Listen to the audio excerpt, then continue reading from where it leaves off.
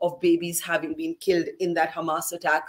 Consul General, I would like to start with you. It must be very difficult to be here in India and wonder what's happening to those you love back home. I must start by asking you the human question. I hope everybody you care for, everybody you love, is safe and well back home, because every day brings a new horror. And this bone-chilling account of babies killed, though contested in certain quarters, now widely reported across the world media, is particularly searing. Consul General, I'd like to start with your thoughts today, sir, please. Definitely, the introduction was even harder than I think. It's really a very sad day in Israel. We already know in a state like Israel, 9 million people, then more than 1,000 people brutally killed. In every family in Israel, everybody knows someone. And it's a dramatic time in Israel. It's such a small country to know the people. You know, I can give you a sample which is very simple. It's a personal. My daughter, she's right now in Israel, and one of her best friends killed in this party. Then it's not only me, but when I'm thinking about the whole families, when I'm thinking about the kids, when I'm thinking about the elderly people, when I think about all these horrible scenes that we all saw, I cannot think about myself. I can think about how human beings, and I cannot even say that they are human beings because they are animals on two legs, and even to give them the name of animal is even too much. Do something like that. You say that to give them the name of animals is also a compliment, and you can't think of yourself at this point. Your daughter's best friend is among those who has been lost to this horrific attack. But Consul General, you must have seen these reports. They've been reported across the world of an estimated 40 babies killed. Can you give us some more clarity? We do have Israeli soldiers speaking on record saying babies and mothers who were hiding in protection rooms, i.e. sort of bomb shelter rooms within their homes, were not spared either. There's a bloodied cot. In fact, I want to play that image again. We see the image of this cot. It's a blood-soaked cot, and it really, in a sense, captures the horror of what we're talking about here. But you know, when we reported this story, there were sections of people who pushed back against us and said, "How do you know this is true?" And I want you here to tell us what you're hearing about this, because it is really. There are also reports that some may have been beheaded. The Hamas is now threatening to execute people on camera. Consul General, I want your information on these reports. You must have seen them as well. Israel, these hours, counting the bodies. It's not an easy mission. I did it in the past several times, unfortunately, in my life, to identify bodies after heads cutting from the body. Is one of the horrible things that you even think about it. And if you think about kids, that they don't have any relatives. And it's one of the hardest missions that we can do. And it takes time. Right now, the numbers still under investigation. But definitely, the numbers going to be even higher than even we think about it. I've heard about 100 soldiers that try to identify bodies of more than 1,000 people. It's a very, very difficult mission. I don't want to give numbers right now, but I assume, and everybody believe in Israel, that the numbers are higher than even that everybody knows right now. Yes.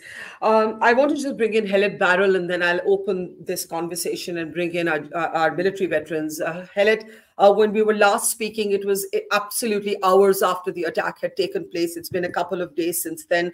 How do you assess the situation? I think till yesterday, Israeli forces were really fighting to recover territory from Hamas terrorists who had infiltrated into your country. The offensive of Israel has only just begun. How do you assess the overall situation, ma'am?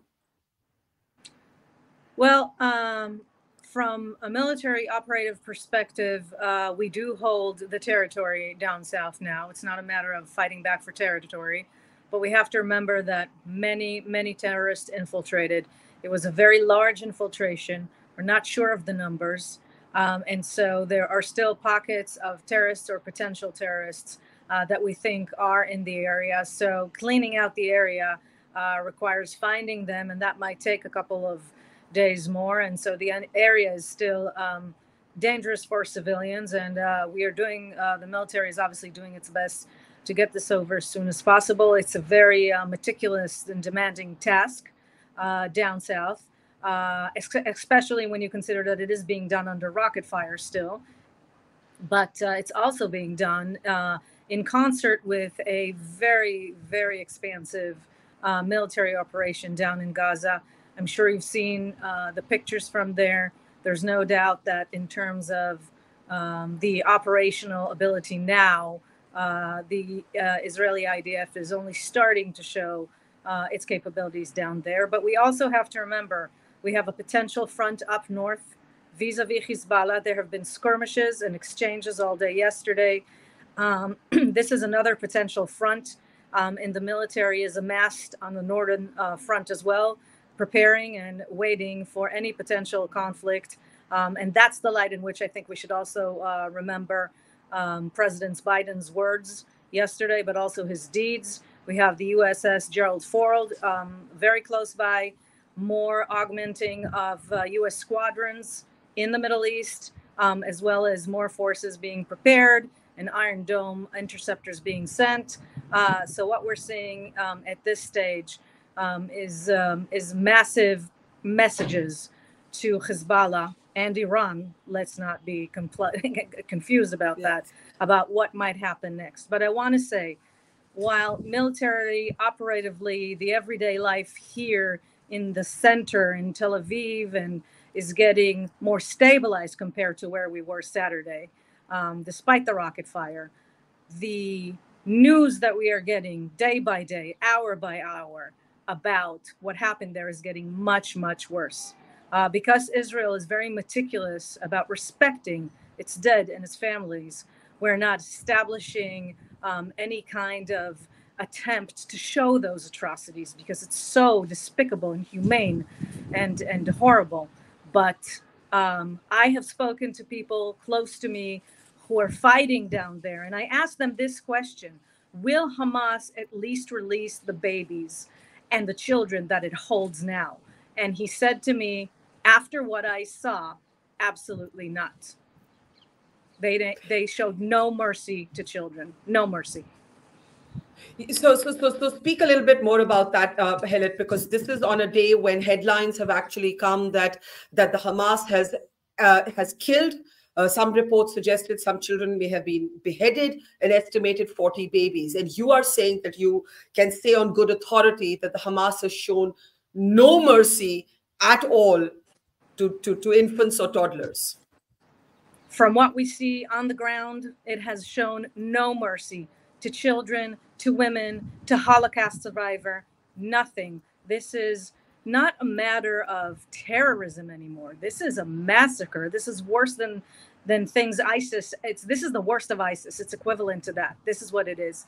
And so we have to understand Hamas has shown its true nature. For anybody who was ever confused about this being some sort of organization trying to liberate people or whatnot, it has committed atrocities on its own population, and now it's committed unspeakable atrocities on the Israeli population.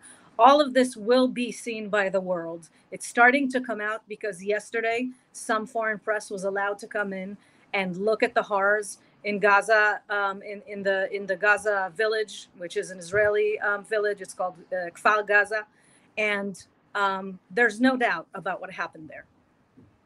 I just want to bring the Consul General to add to that. The fact that Helet says that the atrocities, the full detail, the full horror of what actually took place is only just beginning to emerge. The situation is stabilizing, at least in Tel Aviv and surrounding areas.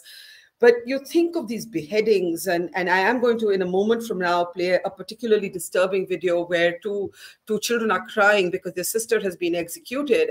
What is it that you want the world to understand? Because there are still people who are rationalizing what has happened. There are still people who are justifying what has happened. And I've been debating some of them on social media all day today. Thank you. I don't have the words even to describe, how to explain behavior like that. But you know what they did? They actually touched touched our historical nerves, and I think I like to make it in a very clear voice. And this scene, this horrible uh, clips that we saw, bring us out to our history, bad history. And I think that when you touch, and you have to understand what is the Israeli or the Jewish mentality or DNA or spirit, when you touch such nerves, it's something that I don't even think what's going to be the reaction. There is something in which is common between India and Israel, and of course there's a lot of common issues. But is the family, the tradition, the spirit. When you behead your father or your son or someone from your close family, this is something that I cannot explain. I I think that maybe in the past these people first of all will come one by one and reach them one by one because this crime, this massacre, as you described, cannot be left and forgiven. This is something that we will do the utmost to reach all of these criminals who touch our nerves. And I Yes. think this is something